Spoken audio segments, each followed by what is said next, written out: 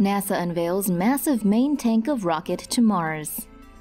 The day when humanity reaches Mars may not be too far away. Just last week, Elon Musk revealed images of a Starship prototype, and now NASA has begun testing the main tank of a rocket bound for outer space. The hydrogen tank for NASA's Space Launch System rocket was loaded into a test stand at NASA's Marshall Space Flight Center in Huntsville, Alabama on January 14th. According to a NASA report, hydraulic cylinders installed in the test stand will push and pull the tank, mimicking the pressure it would have to withstand during liftoff and flight. The SLS rocket tank is a 61-meter-tall liquid hydrogen tank and is 8 meters in diameter. Its design allows it to hold over 2 million liters of supercooled liquid nitrogen. The tank will feed the rocket's RS-25 engines with cryogenic liquid hydrogen and liquid oxygen, producing almost 9 million pounds of maximum thrust.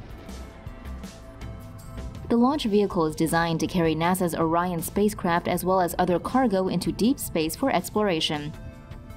Orion is one of NASA's next-generation exploration spacecraft. It is able to carry 4 crew members within its crew module. NASA hopes to use it on its first manned mission to the Red Planet.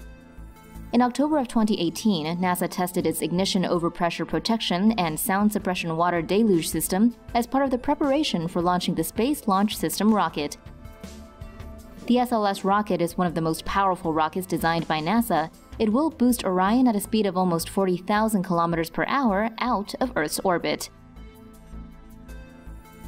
That's roughly 11,000 kilometers per hour faster than the International Space Station travels around Earth.